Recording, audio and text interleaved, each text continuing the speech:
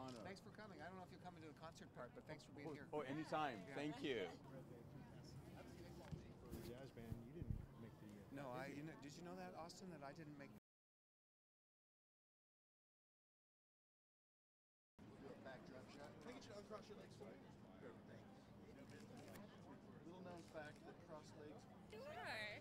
Okay, great. So we are Thank you. Thank you. Thank you.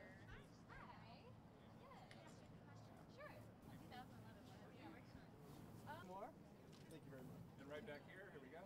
Three solos. Great. Can you grab the two shot of you guys? No, you have to do singles because they're worth a lot more when it's just her. I'm telling you right now, the value of that photo just went. Hey, where's the... There's been no setup that, we don't want to get in trouble with our... We'll make sure this There you go, straight on.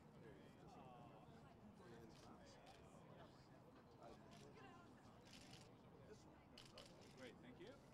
Right here. Just kind of straight up, face me straight up. I can see the front of the dress. Perfect. I would love to. We have Mike and Jeannie Nilsson of the Boys.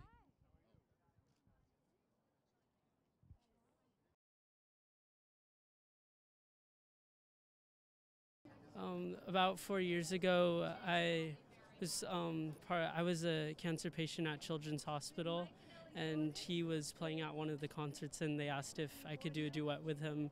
Yeah. And ever since, we've kept in touch, and Yeah. he's asked me to play with him again. So. Yeah, he was and he, he wanted to play sax, so I said, come on. So we played a song together, and he did a great job, for a 12-year-old. And so ever since then, we've been emailing each other and keeping in touch on a regular basis.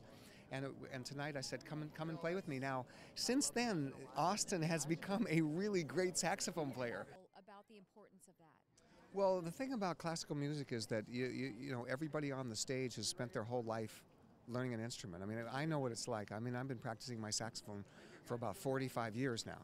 So my whole life is about playing an instrument and trying to be as good as I can be. And it's just great to go see musicians that really practice their instruments and care about playing their instruments well. And then the music is so beautiful, and it's just, I think it's breathtaking. I love watching live musicians really play. And it's, young people like classical music. I like classical music. I like jazz, of course. I like heavy metal music. I like a lot of kind of music. Yeah, You like heavy metal music? I do, because there's a lot of those heavy metal players. You ever listen to heavy metal, Austin? So, yeah, I started off actually being very much into theater and not even just pop. Like, I didn't just want to be a pop singer. I was actually very into like musical theater and just theater in general. And then of course you see Uncle Kenny. Yeah, Uncle Kenny. And it was really cool. It was really nice to meet him on set. So, since I'm from Orange County, it's nice to come out and support. It's important not even just in Orange County, but everywhere, because I feel that especially kids that want to get into having a career in music, you can't just know about what's current. You need to learn about like the history of music and how it developed. I feel like it's what makes you like a better artist and a better person.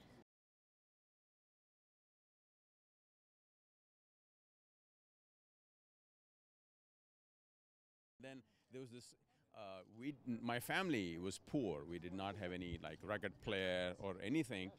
So I had to turn to Radio Kuwait, and they had this show with Western music, and it kind of introduced me to Western pop music. They also had a classic, a section where they would play Tchaikovsky and music and Western classical music. Started off with, of course, Beethoven. I don't know why, people, especially that part of the world, and the first thing I heard was, the fifth,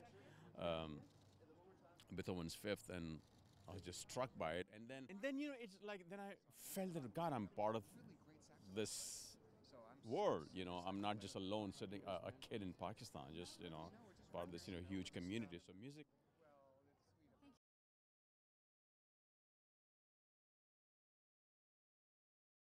Well, I have to tell you that music for us has been kind of like church, to be honest with you.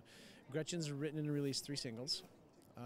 After her fiance passed away from cancer, it was a big deal for her to be able to kind of release those inner feelings and discuss it. She's written a song on behalf of my son, who's a brain cancer patient. And that motivation, the lyrics that he heard, are something that has inspired him to really continue his fight. You know, it's really so important. And now what they're doing, which we've recently found out, is music is being used as a rehab. You know, whether it be, because my son is a brain cancer patient who's having, you know, issues cognitively. They're finding music is helping rehab the cognitive skills that maybe you can't do through regular speech therapy or through regular activities. After Jeff passed away, I actually wrote a song that was called Nothing Without You, and it was, I mean, I've always written songs and I've always had my songbook, if you will, and it was really my way of coping with what I was dealing with in my life at the time. So, you know, I was fortunate enough that I was in the limelight and could use my voice to get that music and those lyrics out there, but there's a lot of people that don't ever have the opportunity that I have, and if we have other, you know, ways or forms.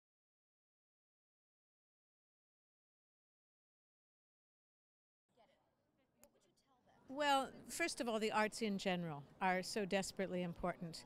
I mean, we're forgetting that it's terribly important to feed the body, it's terribly important to exercise, but the arts are what feeds the soul. And if you don't have art as you're growing up, there's something terribly missing. You need it. And it's been proven already that classical music helps train the brain. And along with math, this is what fully rounds out the spirit. So if you're bringing your